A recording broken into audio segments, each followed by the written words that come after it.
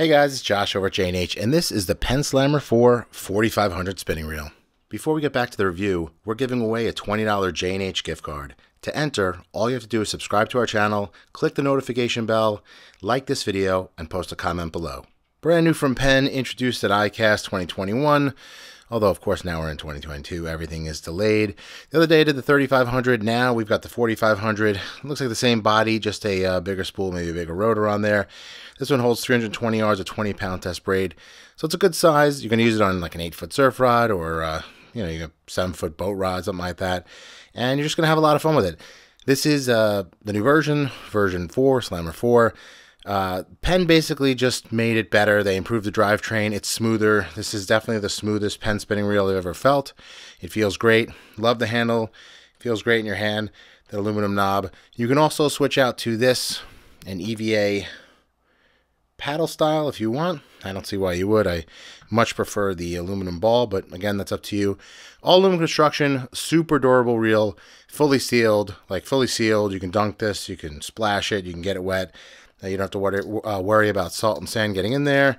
Ridiculous, their door drag system, 30 pounds of drag, just a crazy amount of drag. Let's see, infinite number of settings. And then there's your drag clicker.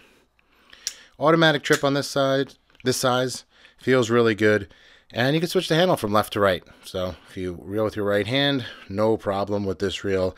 6.2 to 1 gear ratio. It's got 9 sealed ball bearings in there. Again, Penn did everything they could to keep this as waterproof as possible, even a hydrophobic roller bearing there, so you don't really have to worry about water corroding that, sand, salt, all that kind of stuff. And it's just one of those reels that you can beat on and use for a very long time. It's just going to keep on going. The fact that it's fully sealed, you don't have to worry about any sort of intrusion in there. And you just know that when you go out in the water, you're going to have a fun time. Penn really stepped up their game with this reel. I actually like it a lot. They kind of have this reputation that they can't shake of not having smooth reels. But I'm telling you, this reel feels wonderful. It feels really great.